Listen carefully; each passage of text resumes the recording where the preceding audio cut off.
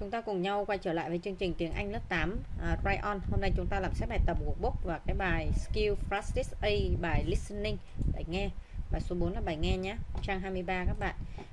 Hãy nghe một tờ quảng cáo, advert là quảng cáo cho một thành phố và điền vào chỗ trống Manchester này. Manchester là ở phía bắc của gì? Nó có cái gì National gì đây, Museum này và những cái khác. Cái số 3 nhé, những cái tòa nhà như thế nào đó.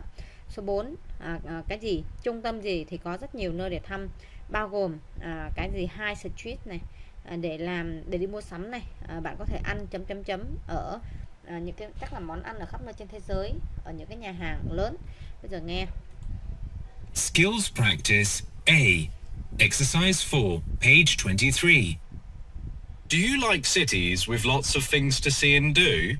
Then visit Manchester in the north of England.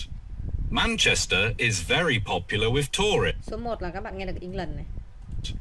Manchester is very popular. Then visit Manchester in the north of England. Số 1 là England. Manchester is very popular with tourists. It has two famous football teams, Manchester City and Manchester United. It also has the National Football Museum here. Football ha, National Football Museum. One of many tall buildings in the city. Thôn building, thôn, số 3 là thôn, số 2 là football, số 3 là thôn, số 1 là London. Don't miss all the other museums and art galleries in the city centre.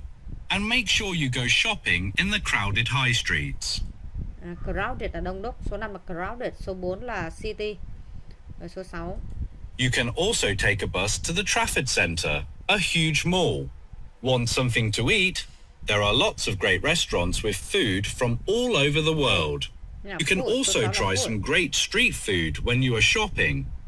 Manchester is easy to get around on public transport and has entertainment for people of all ages. Visit it now. Ở đây còn những cái tốc độ nhanh chậm này. Ví dụ đây là nhanh này, thấy không? Skills Practice A, Exercise 4, page 23. Do you like cities with lots of things to see and do? Then visit Manchester in the north of England. Manchester is very popular with tourists. It has two famous football teams, Manchester City and Manchester United. It also has the National Football Museum here, one of many tall buildings in the city. Don't miss all the other museums and art galleries in the city centre. And make sure you go shopping in the crowded high streets. You can also take a bus to the Trafford Centre, a huge mall.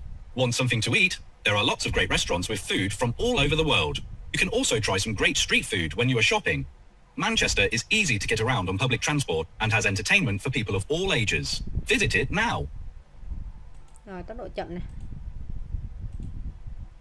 Skills Practice 4. Đó, rất là chậm. Rồi, đáp án. Số 1 London, số 1 là England, sorry, số 2 là football, số 3 là thôn, số 4 là city, số 5 crowded, số 6 là fruit. Rồi cái bài nghe số 4 trang 23 tạm dừng tại đây.